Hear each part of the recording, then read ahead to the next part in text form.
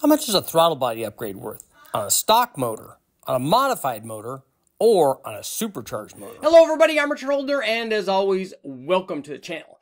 Today, this is our first episode of What's It Worth? And we're going to start off with throttle bodies. So the question is, how much power is a throttle body upgrade really worth? Well, it depends. Are we talking about a stock motor, a modified motor, maybe a supercharged motor? Because the throttle body upgrade can be worth power. Let's check it out. Hey guys, before we get to the results on the LS, I want you to check out richardholderperformance.com. If you're looking for performance parts for your LS, we got cams, we got springs, we got lifters, we got kits. Black Friday sale, 10% off. So check it out. Okay guys, let's jump right in on our tests on the effect of throttle body size for our LS combinations. And we're going to start off with testing a throttle body upgrade on a stock motor. And this basically is our starting point. One thing we know about throttle bodies is you need more throttle body airflow to support more power output. The question is, when does that thing become a restriction? And we'll see with our other tests is as we go up in power, throttle body flow becomes more important. But the questions a lot of guys ask is, hey, what happens if I do a throttle body upgrade on my stock motor? And the answer is you shouldn't be doing that because there really is no power to be had, because not because a throttle body, like a bigger throttle body or a better throttle body, which we tested both of those here, not because they don't flow more air. They do. If we go from a stock throttle body up to this AccuFab throttle body that we tested, or to a 92 millimeter with an adapter, which we also tested, you see that both of those throttle bodies flow more air than the stock throttle body does. So they could support more power. That really isn't the problem though, because the restriction in the power output is not in the throttle body. It's in the rest of the motor. The opening in the stock truck intake manifold is only so big. So even when we put a giant throttle body in front of it, it just doesn't flow anymore because everything else is restricting the airflow. The motor doesn't make any power. It just doesn't need a bigger throttle body. But on our test, we ran a 4.8 liter. It was an LR4. The motor was basically all stock. Stock cams, stock heads, stock truck intake manifold. We ran it first with a stock throttle body. We did run this thing with long tube headers. We ran a Mazir electric water pump the way that we always do. And we did an optimized tune with a Holley HP management system. And all of that was basically pretty standard. This is what we do when we do a baseline on the test before we add cams or heads, or in this case, we added a couple of different throttle bodies to start out with. So we ran this motor in basically stock trim, the way that we got it from the wrecking yard, with long tube headers and an optimized tune. Made 333 horsepower and 338 foot-pounds of torque. Here's what happened when we added a larger throttle body. In this case, we started off, we added two different throttle bodies in this test. One was an AccuFab throttle body, and the AccuFab was a billet throttle body that Mahovitz did early on, the guys from AccuFab. And it did flow about 100 CFM more than a factory throttle body. We flow tested both of these on the flow bench at Westech, and the AccuFab throttle body did indeed flow more because of design. It did indeed flow more than the factory throttle body, but it just showed no power gain. We have a variance of 1 or 2 horsepower, but basically this is just showing the difference between one run or another run. This has nothing to do really with the throttle body. We also tested with using, I think it was an ICT billet adapter, going from the factory opening up to, it has a taper opening up to a 92 millimeter fast throttle body that we flowed on there. I'll go ahead and show you the fast throttle body that we used. And when we did that, again, the same thing. It just made the same power. And that's because even though both of these throttle bodies that we tested flow more than the stock one, there just isn't any power in upgrading the throttle body on an otherwise stock motor, because the rest of the motor is dictating what the power output is and not the throttle body. So now let's take a look at a couple of tests where we actually did show some power change from a throttle body. Okay, now that we've taken a look at doing a throttle body upgrade on a stock motor on the 4.8 liter, let's see what happened when we did another test. This one actually is not a back-to-back test on the throttle body, but more on a radius entry. But it shows another thing, just like we had before, that when you do need additional airflow, something like a throttle body upgrade, in this case it's a radius air horn into the throttle body, will make additional power. And on the 4.8 test, had that motor been equipped and made more power with ported heads, Brian Tooley Racing Truck Norris cam, one of my low buck truck cams, or had there been more performance, had that have been a built up motor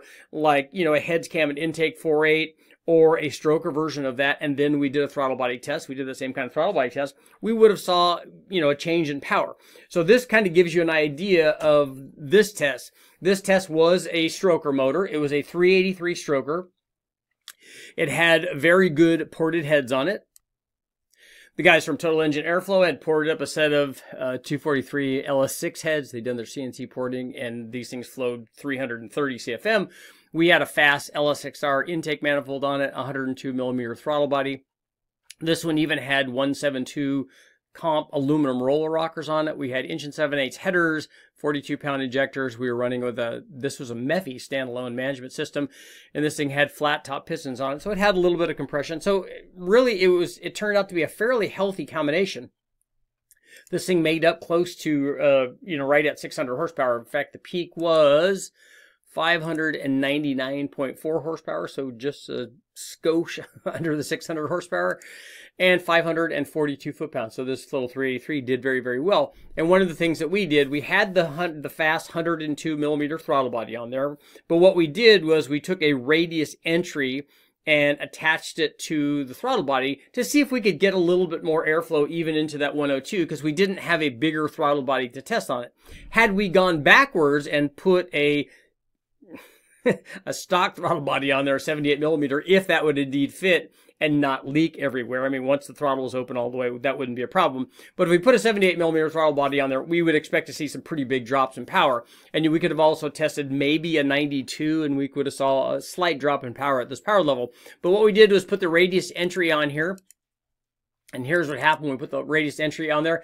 We got a little bit of power, and this is kind of what we see when we're improving the airflow of the combination, and we got up into the power range where this thing needed a little bit additional airflow, and the radius entry definitely improved the airflow of this combination, and we picked up a couple horsepower. We were up at like 603 horsepower.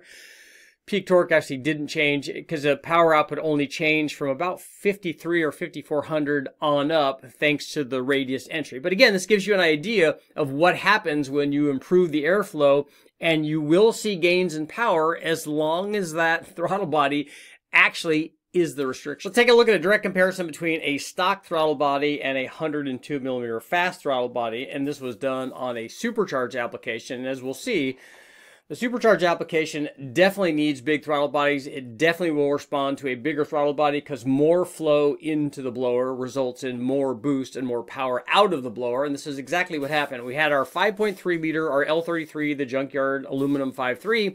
It had stock 799 heads on it. We did have a Brian Tooley Racing Truck Norris camshaft in it. We had a spring upgrade on the heads for the camshaft. We had 1 7/8 long tube headers. We had our Holley HP management system.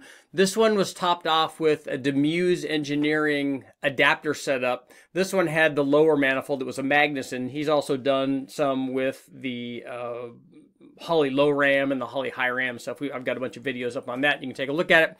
But we've equipped this first with the stock throttle body, and the blower that we were using on this was actually a Ford racing blower for a Coyote application.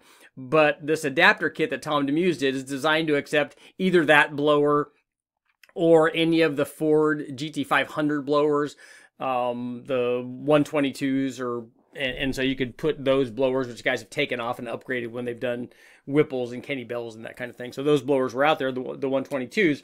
But the kit allowed us to put that blower on there and allowed me to do, you could see how we did the throttle body test on this thing. So we ran it first with the stock blower, or with the stock throttle body, and our supercharged combination produced 657 horsepower, and peak torque was up near 670 foot-pounds of torque. And here's what happened when we did our throttle body upgrade.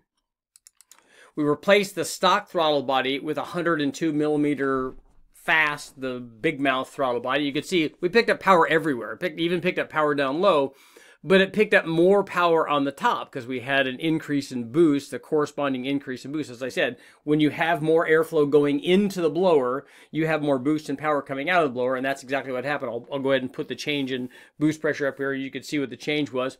But the throttle body upgrade in this case added more boost from the blower, which is exactly what we wanted, all without changing the blower pulley. So the peak power jumped up to 702 horsepower, so big change from a throttle body upgrade. Peak torque was, let's pick a spot up here, like 690 foot-pounds of torque.